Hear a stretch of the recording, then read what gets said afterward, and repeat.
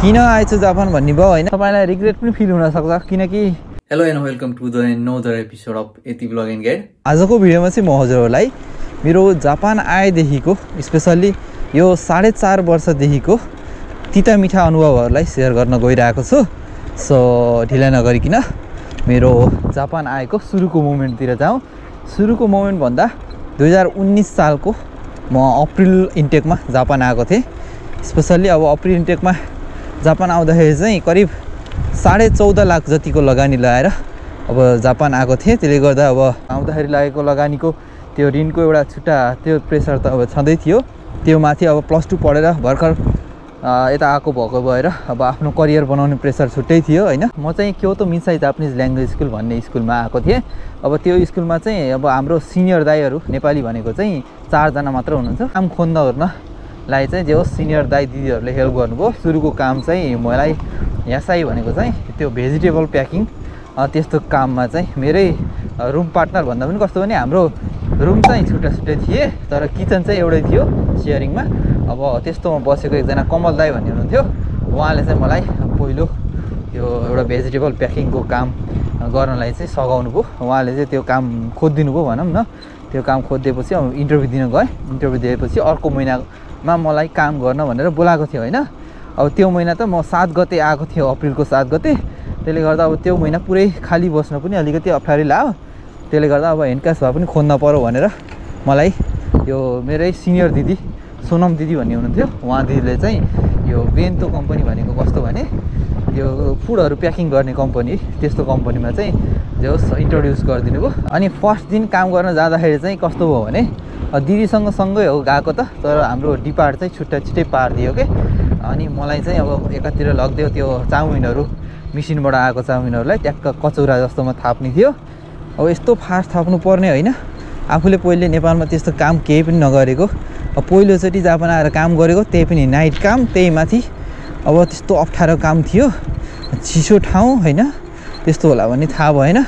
चिसो ठाउँमा त्यो चाउमिन चिचिरहेको छ थाप्नु पर्ने, यस्तो त्यो चाइनिजहरू मात्र थिए है। अब गाली गर्छन् यसले यस्तो पोख्यो यताउता भनेर। अब कस्तो भने आफूले नजानेपछि पोखिने ओर्ने होइन, भुइँमा पोखिदिन्थ्यो। त्यो पोखेपछि यति गाली खाइयो। एकचोटि त मलाई एउटा चाइनिजले टाउकामासम्म हानेको थियो होइन। तर के गर्नु, आफूले केही बोल्न ओर्न भाषा ससा के हो। ट्रेन आयो माथिबाट ट्रेन गयो भर्खर। तर के गर्नु, अब आफ्नो भाषा सासा नभएपछि आफूले फर्काउन पनि नसकिने। अनि काम नजानेपछि त्यस्तै हो, सबैले हेपिहाल्छन्। सुरुमा काम बिगारेपछि त्यस्तो भयो सुरुमा होइन। काम पनि बिग्रियो, गाली पनि खाइयो। त्यो दिन फेरि कस्तो भने फर्स्ट काम थियो, किन आएछु जापान भन्ने भयो होइन। बरु घरमै बसेर उही नेपालमै बसेर हलो जोत्र पनि खान्थ्यो होला भनेर त्यस्तो सोचेँ कि मैले। सुरुको त्यो फर्स्ट इम्प्रेसन नै नराम्रो पर्दियो मेरो। त्यसले गर्दाखेरि चाहिँ जापान बेकार आएछु भन्ने जस्तो फिलिङ भयो सुरुमा चाहिँ। तर अब त्यो दिन जसो कट्यो, जसो काम गर्यो। अनि त्यसपछि बिस्तारै अब काम पनि सिक्दै गइयो, भाषा पनि सिक्दै गइयो, बानी पनि लाग्दै गयो। अनि त्यसपछि गाली गर्न पनि छोडेँ काममा पनि। अनि त्यसपछि क्लासमा चाहिँ कस्तो थियो भने हाम्रो ल्याङ्ग्वेज स्कुलको क्लासमा हामी 16 जना जति थियौँ क्लासमा। 16 जनामा चाहिँ 11वटा छुट्टै देशका थियौँ कि। त्यसले गर्दाखेरि चाहिँ हामीलाई नजानी पनि जापानिज भाषा बोल्नै पर्थ्यो। त्यसले गर्दाखेरि चाहिँ अब जे होस् बिस्तारै बोल्दै सिक्दै गइयो। अनि मैले चाहिँ नाइटको काम गर्थेँ नि त, 2वटै काम। ह्यान्ड क्यास पनि नाइट थियो अनि त्यो ब्याङ्कमा गरेको काम पनि नाइट थियो। ह्यान्ड क्यास चाहिँ 2 दिन नाइट गर्थेँ हप्तामा। अनि त्यो ब्याङ्कको काम चाहिँ जुन भेजिटेबल प्याकिङ अनि भेजिटेबल धुनीहरू थियो त्यो काम चाहिँ मैले हप्तामा 3 दिन गर्थेँ होइन। अब रातिमा काम गऱ्यो, बिहानमा क्लास हुन्थ्यो। अब बिहानमा क्लास भएपछि कामबाट आयो, खाजासाजा खायो, सिधै क्लास जानुपर्ने। रातभरि नस्तिको भएपछि क्लासमा यस्तो निद्रा लाग्ने होइन। सरले पढाइरहेको बेला कहिलेकाहीँ त अब कफी खाएर यसो गरौँ भन्ने हुन्छ तर सक्दै नसकिने कि। लास्टै निद्रा लागेपछि त कहिलेकाहीँ लास्टै झुलिन्थ्यो क्लासमा। पढाइ मात्र नभएर अरू एक्टिभिटिजहरू पनि गराउनुहुन्थ्यो कि। कहिले कता लाने, कहिले कता घुमाउन लाने, कहिले बार्बिक्यू लाने होइन। कहिले हामी साथी भएर पनि घुम्न गर्न गइयो। अनि एउटा राकुगो भन्ने एउटा प्रोग्राम थियो, अनि त्यो प्रोग्राममा पनि एटेन्ड हुन पाइयो।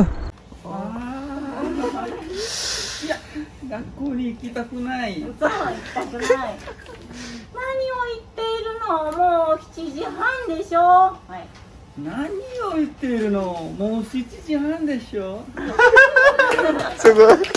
कट ओभर एक्टिङ के वजह अनि 2 वर्षमा चाहिँ ट्याक्क ग्रेजुएट भयो ल्याङ्ग्वेज स्कुल पनि। अब ल्याङ्ग्वेज स्कुल ग्रेजुएट भइसकेपछि चाहिँ हामीलाई सेनमुन गएको जानुपर्ने थियो। सेनमुन गएकोमा चाहिँ म यो जिदौसियाको भनेको अटोमोबाइलको 3 वर्ष सेनमुन गएको म गएँ होइन। अनि 3 वर्ष सेनमुन गएको पहिलो वर्षमा चाहिँ भिजा थप्नु पर्ने थियो। मैले चाहिँ अब उता दुईवटा एउटा ब्याङ्कको एउटा ह्यान्ड क्यास गरेको भएर भिजा आउन्न कि भन्ने टेन्सन थियो एउटा। तब त्यो टेन्सन हुँदाहुँदै मैले 3 महिना अगाडि चाहिँ काम छोडेको थिएँ भिजा अलि त्यसको डर लागेर होइन। तर जे होस् यता सेनमुन गएकोमा छिरेपछि भिजा थप्दाखेरि चाहिँ मेरो 3 वर्षको भिजा आइदियो। त्यसपछि चाहिँ भिजाको लागि चाहिँ 3 वर्ष अब सेनमुन पढ्ने बेलासम्मलाई चाहिँ भिजाको टेन्सन चाहिँ भएन होइन। अहिले जापान आएको 2 वर्षमा चाहिँ नेपालदेखि आउँदाखेरि लगाएको जुन लगानी हुन्छ त्यो चाहिँ तिरिसकेको थिएँ। अनि त्यसमा चाहिँ अब त्यो कोरोनाको बेला भएर जापान सरकारबाट पनि अलिकति राहत अथवा सहयोगहरू चाहिँ पाइरहेको थियो। हामीले सबैजनालाई 1-1 लाख चाहिँ त्यो राहतको रूपमा दिएको थियो कि फ्रीमै। त्यसमा फेरि प्लस लोन लिन चाहनेहरूले फेरि बिना ब्याजमा लोन लिन पनि पाएको थियो। अब त्यसले गर्दा पनि हामीले अब आएको ऋण तिर्नलाई चाहिँ जो सजिलो भयो। फर्स्ट इयर चाहिँ सेनमुनको यतिकै रमाइलो गर्दा गर्दै बित्यो। त्यति बेलादेखि नै अलिकति एक्टिभ रूपमा युट्युबमा भिडियोजहरू पनि अपलोड गर्न थालेको थिएँ। अनि यस्तै भिडियोहरू बनाउने, कहिले कता घुम्ने कहिले काम गर्ने गर्दा अझै बिजी लाइफस्टाइल भएर मेरो ज्यान चाहिँ सुकेर लास्टै खर्लक्कै भएको थियो। त्यसले गर्दा होइन अब यस्तरी हुन्न, अलिकति आफ्नो शरीरको लागि पनि ख्याल गर्न पर्यो भनेर 2022 को जनवरीको 7 गते चाहिँ म जिम जोइन भएको थिएँ। त्यसदेखि चाहिँ कन्टिन्यू रूपमा जिम गइरहेको छु अहिले। त्यही भएर अलिअलि डोलासोला पनि बनिरहेछन् होइन। भिडियोमा देखेछ कि छैन पनि अलिअलि। यसको चाहिँ मैले मेरो 1 इयरको मेरो ट्रान्सफर्मेसन भिडियो छिट्टै आउँदैछ, त्यसको लागि चाहिँ वेट गर्नु होला। अहिले चाहिँ लास्टै हावा चलिरहेछ है। म यो खाचुरा गाउँ भन्ने साइडतिर आइरहेको छु, खोलाकोतिर साइडतिर आएको भएर होला हावा लास्टै चलिरहेछ। यता फुटबल ग्राउन्ड छ, उतातिर चाहिँ याक्यु भन्ने गेमको ग्राउन्ड छ। हाम्रो देशमा पनि यस्तै केही सुविधाहरू भयो भने चाहिँ खेलाडीहरूले राम्रो गर्न सक्थ्यो होला। र अब दोस्रो वर्ष सेकेन्ड इयरकै हामीलाई चाहिँ कस्तो भने सेकेन्ड इयरमै हामीले वर्किङ फिक्स गर्नुपर्ने थियो कि। कम्पनी चाहिँ हामीले यो अटोमोबाइल इन्जिनियरिङको सेकेन्ड इयरमै फिक्स गर्नुपर्छ हाम्रो यो 3 वर्ष कोर्समा चाहिँ। त्यसको लागि चाहिँ अब कम्पनीहरू भिजिट गर्न जाने, अनि फेरि हामीलाई वर्किङ गर्नलाई ड्राइभिङ लाइसेन्स नभई हुँदैन। मेरो चाहिँ नेपालमा गाडीको लाइसेन्स थिएन, त्यसले गर्दाखेरि चाहिँ यहाँ मैले करिब 2,80,000 जति खर्च गरेर गाडीको लाइसेन्स निकालेको थिएँ। आउँदै हुनुहुन्छ भने चाहिँ गाडीको लाइसेन्स चाहिँ पक्कै पनि निकालेर आउनु होला, ताकि तपाईँहरूले यहाँ आएर त्यत्रो धेरै खर्च गर्न नपरोस् मैले जसरी। ड्राइभिङ लाइसेन्स निकालेर मात्र पनि भएन, अब चाहिँ कम्पनी फिक्स गर्नुपर्ने थियो। यति धेरै कम्पनीहरूमा भिजिट गर्न गइयो, कहिले हाम्रै स्कुलमा कम्पनीहरू भिजिट गर्न आउँथे होइन। त्यसपछि म सुबारु भन्ने कम्पनीमा चाहिँ आफ्नो वर्किङ फिक्स गरेँ। अब मैले यहाँ माथिबाट हेर्नुहोस् त, सिङ्खानसेन जुन जापानको बुलेट ट्रेन हो, यो चाहिँ यस्तो स्पिड गइरहेको हेर्नुहोस्। अनि त्यो कम्पनीमा वर्किङ फिक्स गरिसकेपछि चाहिँ अब हाम्रो सेकेन्ड इयर लगभग सक्यो होइन। त्यसपछि इक्जाम सकिसकेपछि हाम्रो 1 महिना जति बिदा भएको थियो। जापान आएको 4 वर्ष भइसक्यो, खासै प्रगति पनि केही गरेको छैन, घर पनि खासै पठाउन सकेको छैन। जति कमाए नि कहिले पुग्दैन। अब एकचोटि नेपाल त गएर आउनु पर्यो भनेर करिब 25 दिन जति म नेपाल बसेर आएँ। यो जुन 2023 को मार्चमा गएर अप्रिलमा आएको थिएँ। त्यही 25 दिनको पिरियड पनि एकदम छोटो लाग्यो कि, धेरै कुराहरू गर्नु थियो, धेरै ठाउँमा घुम्नु थियो, धेरै मान्छेसँग भेटघाट गर्नु थियो। जस अब त्यो मोमेन्ट पनि एकदम रमाइलो भयो, राम्रो मोमेन्ट भयो। अनि नेपाल गएर आइयो। अहिले चाहिँ अब जे होस् तेस्रो वर्ष जुन अटोमोबाइल इन्जिनियरिङको जो सेनमुन गएको तेस्रो वर्षमा पढ्दैछु। अब यो 4-4.5 वर्षमा जापानले धेरै कुराहरू सिकाएको छ। ती कुराहरूमध्ये एउटा कुरा त आफूमा इन्भेस्ट गर्ने कुरा। कस्तो भन्दा आफ्नो शरीरमा अनि आफूलाई मन परेको मन लागेको कुरा पढ्न सिक्न, अनि आफूलाई मन लागेको कुरा खान, अनि स्पेसली नराम्रो कुरा होइन कि राम्रो कुरा होइन। आफूले यहाँ आएर दुःख गरिसकेपछि आफूमा इन्भेस्ट गर्न जस पर्दो रहेछ भन्ने कुरा चाहिँ जापानले सिकायो। त्यसै गरी जापानले अर्को सिकाएको कुरा के भन्दा यहाँ आइसकेपछि तपाईँले अब आफ्नो दुःख सुखका कुराहरूलाई, कहिले सुखका कुरा हुन्छन्, कहिले दुःखका कुरा हुन्छन्, दुःखका क्षण हुन्छन्, ती सबै कुराहरूलाई चाहिँ आफ्नो फ्यामिलीसँग चाहिँ सेयर गर्नु पर्दो रहेछ भन्ने कुरा पनि सिकायो। किनभने अब आफूले सुखका कुरा मात्र देखाउने, सुख मात्र सेयर गर्ने भने फ्यामिलीबाट पनि एक्सपेक्टेसन अलिक बढी नै हुन्छ होइन।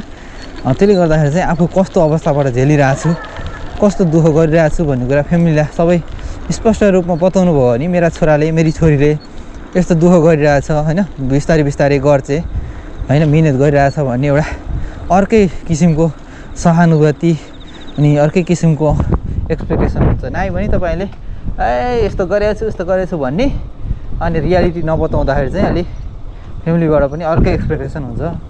उहाँहरूलाई त केही थाहा हुन्न नि त यताको बारेमा। त्यसले गर्दाखेरि चाहिँ जे हो त्यो कुरा चाहिँ राम्रोसँग आफ्नो फ्यामिलीलाई कन्भिन्स गर्ने, आफ्नो फ्यामिलीलाई बुझाउन सक्नु पर्दो रहेछ भन्ने कुरा पनि सिकायो जापानले। अनि अर्को कुरा भनेको चाहिँ पैसा सापट दिँदाखेरि चाहिँ कला दिँदै हुनुहुन्छ, कस्तो मान्छे हो भन्ने कुरा एकदम ख्याल गरेर दिनु होला। किनकि तपाईँले दिने बेलामा ख्याल गर्नु भएन भने माग्ने बेलामा चाहिँ फेरि आफ्नो पैसा अलिक दुःख गरेरै माग्नुपर्ने हुन्छ। कहिलेकाहीँ चाहिँ फेरि यो सम्बन्धलाई टिकाउन भए पनि पैसा माया पार्नु पर्ने हुन्छ कि। त्यसले गर्दाखेरि पैसा कसलाई दिँदैछु भन्ने कुरा चाहिँ एकदम ख्याल गरेर पैसाको कारोबारहरू गर्नु होला भन्न चाहेँ। धेरै एक्सपेक्टेसन गरेर मैले धेरै कमाउँला, यत्रो ठुलो घर बनाउँला भनेर, यति वर्षमा यति बनाउँछु भनेर अब आउने हो भने चाहिँ अलिकति तपाईँलाई रिग्रेट पनि फिल हुनसक्छ। किनकि तपाईँलाई यहाँ आएर हामीले कस्तो छ भने कमाइ पनि गरिरहेछ, तर अब स्कुल फी तिर्ने बेलामा जहिले पनि अब कहिले कसित माग्नुपर्ने, कहिले कसित माग्नुपर्ने। यो महिना स्कुल फी तिर्दाखेरि मैले तिर्दाखेरि अलिकति राख्दै अर्को महिना तल राखिदिन्छु भनेर यसरी काम चलाउनु पर्छ कि। जहिले पनि जति कमाइ गरे पनि यस्तै अवस्था छ। मेरो मात्र होइन, प्रायः जसो नेपालीको यस्तै छ यहाँ जापानमा अनेस्टली भन्नुपर्दाखेरि चाहिँ। अनि धेरै कमाउनेहरू साथीहरू पनि छन् ला, अलि धेरै काम गरेर धेरै कमाउने पनि छन्। नर्मल्ली पढ्दै गर्दाखेरि यो स्टुडेन्ट लाइफमा चाहिँ मेरो बाबै धेरै कमाएर यत्रो घर बनाइएला, यस्तो ठाउँमा घर किनेला भनेर त्यो एक्सपेक्ट गरेर चाहिँ नआउँदा नै हुन्छ। अब अरू वर्किङ भिजामा आउँदाखेरि चाहिँ बरु बचत होला, तर अब हामी स्टुडेन्ट भिजामा आएकोले त स्कुल फी तिर्दा नै ठिक्क हुन्छ। तर जे होस् स्कुल फी तिरेर स्टडी गरेर सकिसकेपछि चाहिँ बिस्तारै बिस्तारै राम्रो हुँदै जान्छ जानलाई चाहिँ। त्यही हो, मैले चाहिँ अब आफ्नो यो 4.5 वर्षको एक्सपिरियन्सलाई सेयर गरेँ। बिरामी हुँदाखेरि अब आफूलाई गर्ने कोही हुँदैन, त्यति बेला चाहिँ फ्यामिलीको अलिक बढी नै याद आउँछ। अनि यो मेला पर्व आउँदाखेरि चाहिँ अलिक दुःख लाग्छ फ्यामिलीहरूसँग सँगै नहुँदाखेरि। यिनै मोमेन्टहरू हुन् दुःखका सुखका मोमेन्टहरू त। अब कहिले कस्तो हुन्छ कहिले कस्तो हुन्छ, तिनी त हुँदै रहन्छन्। सो अब जिन्दगी राम्रै चलिरहेछ अहिलेसम्मलाई, ठिकै चलिरहेछ। म चाहिँ सन्तुष्ट छु अहिलेसम्मलाई। अनि आफ्नो फ्यामिलीलाई पनि खुसी राख्न सके जस्तो लाग्छ होइन, फ्यामिलीहरू पनि खुसी नै हुनुहुन्छ। अनि त्यसै गरी हजुरहरूको यो माया पनि पाइरहेको छु। मैले भिडियोहरू यस्तै बनाउँदै जाँदाखेरि चाहिँ हजुरहरूले साथ र सपोर्ट गर्दै जानुभएको छ, त्यो पनि मेरो लागि एकदम ठुलो खुसी नै हो। सो सम्पूर्णलाई मेरो यो जर्नी यहाँसम्म हजुरहरूले सुनेर साथ दिनुभयो, हजुरहरू सम्पूर्णलाई धन्यवाद छ। र आगामी दिनहरूमा पनि मैले यस्तै भिडियोहरू लिएर जानेछु, त्यसको लागि स्टे ट्युन भन्न चाहेँ। र अब चाहिँ म हजुरहरूलाई अर्को भिडियोमा छिटै भेट्ने छु है त। By by, piece out, Jay Nepal.